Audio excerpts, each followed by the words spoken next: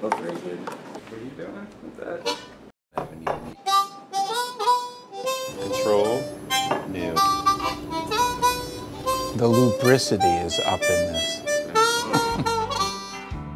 I get asked about my job a lot. How could you not? So making a flavor is fairly lengthy process. In the beginning of our development cycle, there's a lot of ice cream eating. Like a really good dessert has something cold, something warm, something soft, something crunchy. It does take usually 12 plus months to do a flavor from concept all the way to sitting on a store shelf. We do flavor trends, we go out into markets. And explore the food culture in that city. How much of a punch do you think that would pack? And some burnt butter toffee. Whoa! There is a flavor we want. We eat a lot of things in a very short period of time.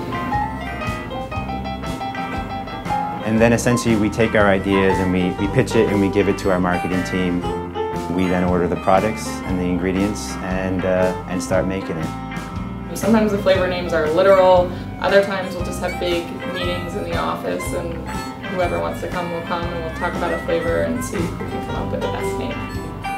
I found out the hard way that it wasn't all about tasting ice cream. There was quite a bit of it that was paperwork, actually. Whether it's regulatory work or specifications, manufacturing specs, going to the plant.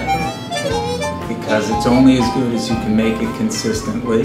So depending on what the product is, we have to really get it just perfect so that when it's frozen and you dig your spoon into it, it just eats awesome. Yeah, that was the ice cream blues.